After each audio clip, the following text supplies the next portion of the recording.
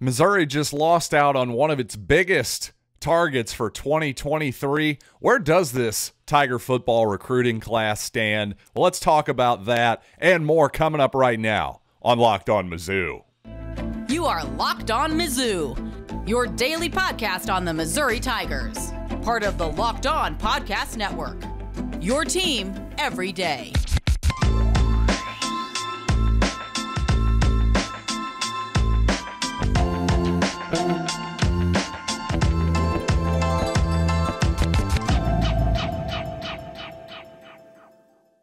Hey, all you true sons and daughters, I'm John Miller, your Mizzou mafioso and the central scrutinizer of Missouri Tigers football and basketball 5 days a week. And today's episode is brought to you by BetOnline. BetOnline has you covered this season with more props, odds, and lines than ever before. BetOnline, where the game starts. And you know what? Before we get to the recruiting jag, actually, let's start with the quarterback position. I just want to clean something up a little bit here. Another fairly obvious benefit. I talked last time about how I thought this was definitely the right move by Eli Drinkwitz to name Brady Cook his starter at this moment. But another fairly obvious benefit, may go without saying, but I want to say it anyway. This means that Brady Cook is going to get all the first team reps for the next 2.5 weeks or 3 weeks, however long it is until Missouri kicks off. I guess it's less than 3 weeks now. Be 20 days, I do believe, if I'm doing my quick math here. I know you're all impressed. But in all seriousness, that's a big thing. Not only just for confidence, for camaraderie, just getting that, the sixth sense between him and his receivers. I think this is all very important. Not that Cook hasn't been throwing to these guys all offseason, but hey, let's take out all the guesswork and get the best guys, the best 11 we can out on the field as much as possible and try to get that chemistry going with Brady Cook. And by the way, I've seen a little bit of confusion online. Some people have been wondering, gee, does this mean Jack Abraham isn't going to stay around at Missouri? Well, he's definitely going to be staying around at Missouri, folks. If he wants to continue to play college football, it's going to have to be here. He had to petition the NCAA for a medical waiver this season, I do believe. So this is absolutely his last season of college football, barring something completely and utterly unprecedented and unforeseen. So at this point in camp, yeah, Jack Abraham is definitely here to stay. He's going to be on this Missouri roster for 2022. Now, frankly, Tyler Macon is another story. I really hope Tyler sticks around. I like him as a player. I like him as a kid. But who knows? If I were him, I'd be looking at the tea leaves here and going, well, looks like Brady's going to start this year. Looks like Sam Horn is coming in strong. Perhaps he's going to push for playing time as early as next season. I just could see Tyler maybe looking around a little bit, seeing if there's maybe another opportunity for him out there. But you know what? We've talked enough about the quarterback position. Let's talk about some of the guys who protect the quarterback. And I tell you, it's really good to hear that Missouri left tackle Javon Foster is generating quite a bit of NFL buzz, it seems, these days. Now, I will be 100% honest with each and every one of you and tell you that I don't even really attempt to evaluate individual offensive line play. Now, I'm pretty good at telling if Missouri is winning the battle at the line of scrimmage or not as a group. But frankly, again, grading offensive linemen on an individual basis, not my cup of tea whatsoever. And I think if 99% of football watchers are honest with themselves, they probably aren't that good at it either. Even if they were a quarterback themselves on a team, unless you actually played offensive line, I just don't take a lot of people's opinions that seriously at that position. But regardless, if the smart people in the NFL think Javon Foster's really good, hey, I'll go with that. And if you're Brady Cook, it can't hurt your confidence whatsoever to know that, hey, your blind side is probably pretty well protected. And for as much talk as there's been from Eli Drinkwitz himself about how he wants to be a more aggressive play caller this year, especially in terms of taking shots down the field in the passing game, well, it's hard to get the ball downfield if you're worried about your blind side as a passer. There's no question about that. By the way, even though I just admitted that I'm not an individual offensive line savant whatsoever, in fact, quite the opposite, I just have a feeling that Connor Tollison is going to be good for Missouri. I really do. Again, a guy who, coming out of high school, had a really good rank, a 4-star type player. I've heard observers at camp say he looks athletic, coming out of his blocks, pulling around the end, all that good stuff. Just seems like a guy who's got his head screwed on right, seems like a smart young man, all that good stuff. It just seems like he's a good fit at that center position. Again, this is all just vibes, just me feeling it out and feeling out, frankly, what the coaches and other players are saying about young Connor Tollison. I was worried when Vince Polgar was ruled ineligible, the Buffalo transfer. Certainly in depth terms, that is a little bit worrisome, but I think perhaps Connor Tollison would have eventually won this job anyway. But regardless, if he is your starter, it certainly would be nice to see him anchor that position for a few years to come.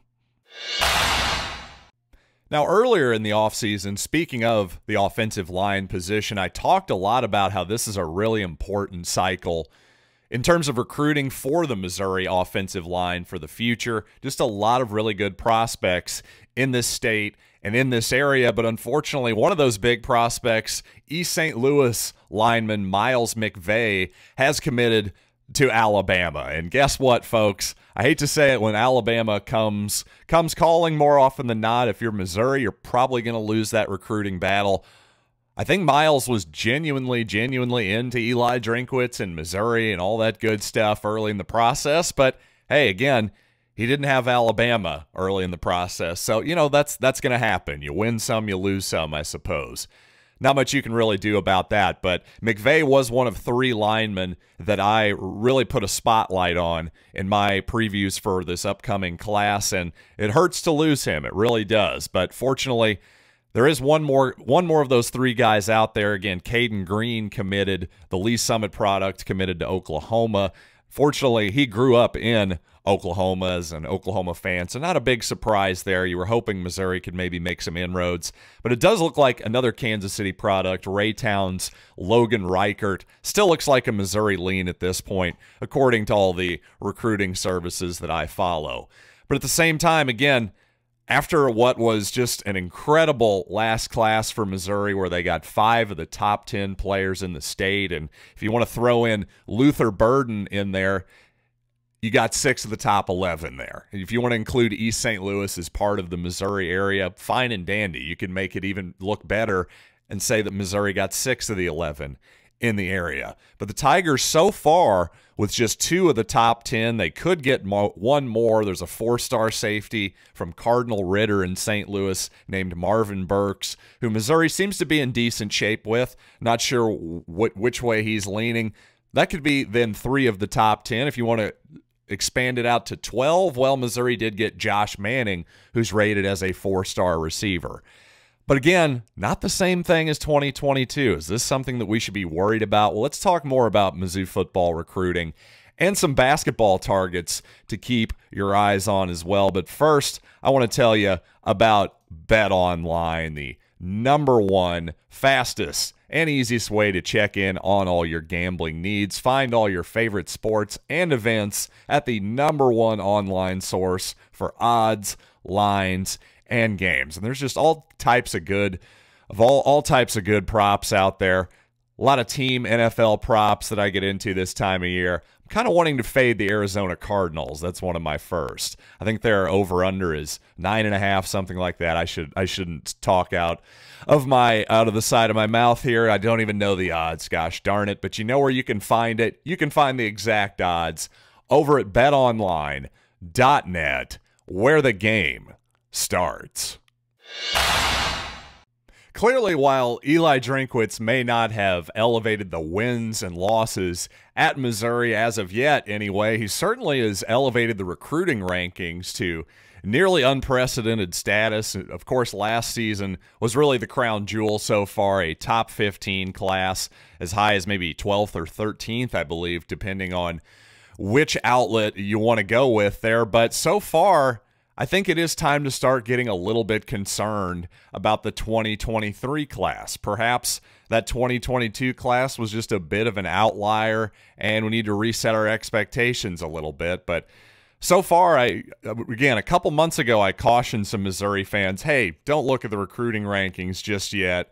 Well, now we're starting to get to the time where it's starting to matter a little bit more, because more and more of the top players, as you can see with Miles McVay as a great example, more of these guys are actually starting to make real commitments. And the more guys at the top who start making commitments, well, then it's a bunch of three-star guys who start filing their way in, guys who have been sort of, I don't know, on the back burner, on the waiting list, if you will. So these classes are going to start filling out pretty quickly, but so far, Missouri, 69th in the country, according to Rivals.com.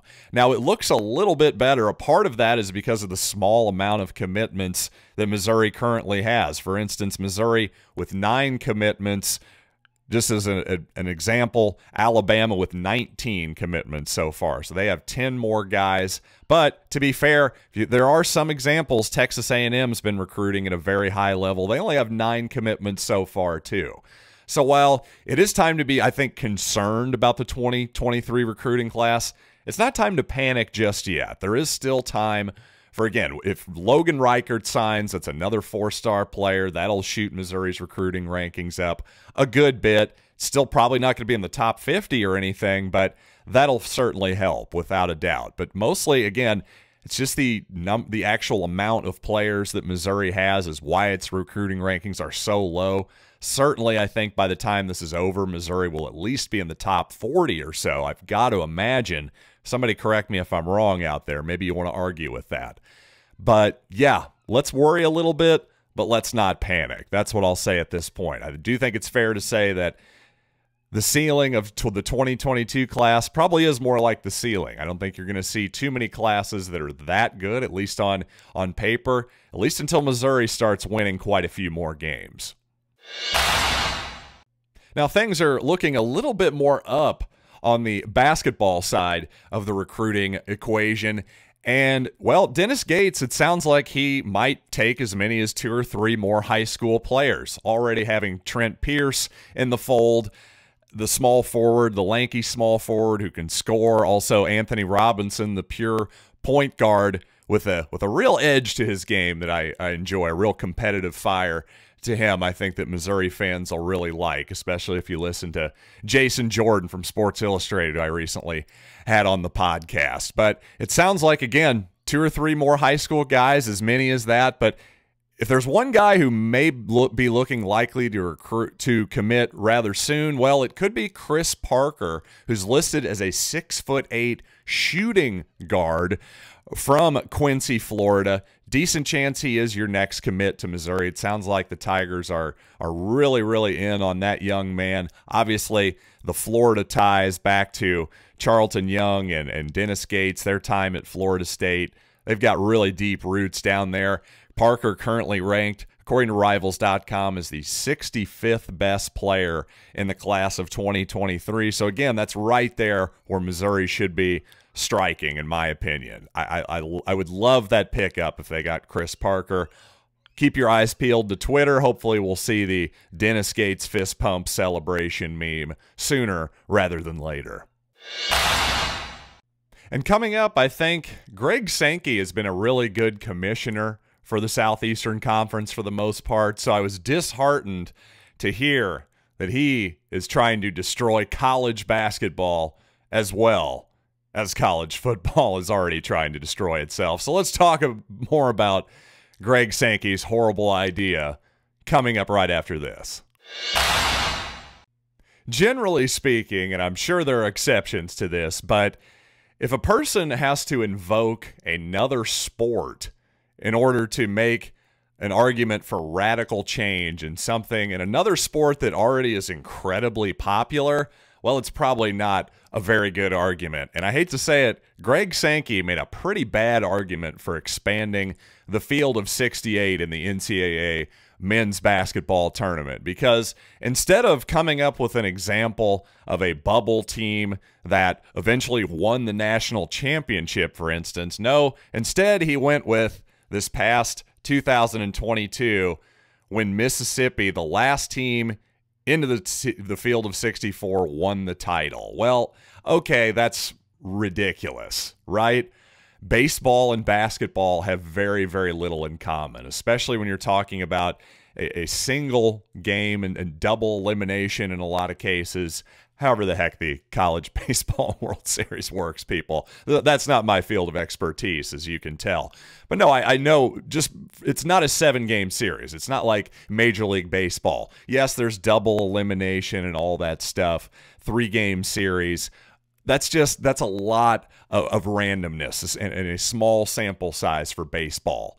Yeah, the 64th team into that tournament can win it all. I understand. That's not basketball. I'm sorry, it's just not.